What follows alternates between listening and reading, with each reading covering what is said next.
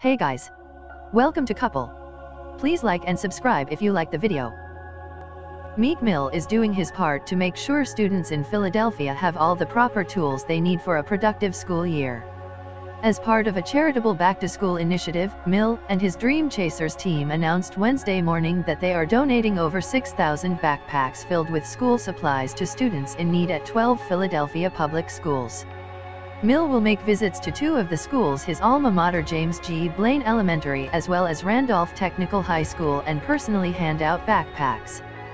Growing up in Philly, I've watched families struggle to make ends meet and buy basic school supplies for their kids, Mill said in a statement.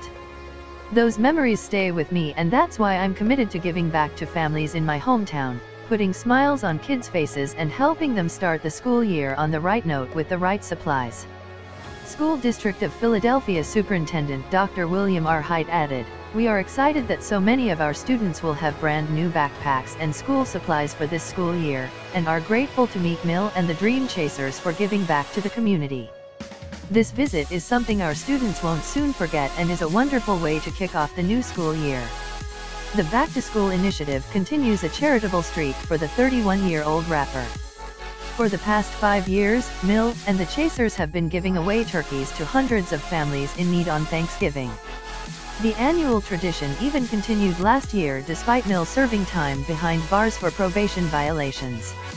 In July, Philadelphia 76ers co-owner Michael Rubin revealed Mill will be involved in a major foundation that will focus on criminal justice reform.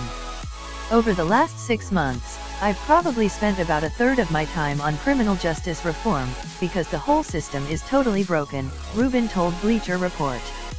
"So we're taking on the whole criminal justice system now, and we're gonna be announcing a major foundation soon. I'm going to be highly involved with it, Meek's going to be highly involved with it, and some other big people who you know and follow and care about will also be very involved with it.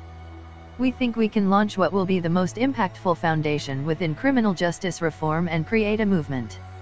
In other Meek Mill news, Variety reports he'll be making his return to The Tonight Show starring Jimmy Fallon on September 4, where he'll be performing as the show's musical guest. Meek will also sit down for an interview with Fallon. Last year, he was arrested just hours after appearing on the show.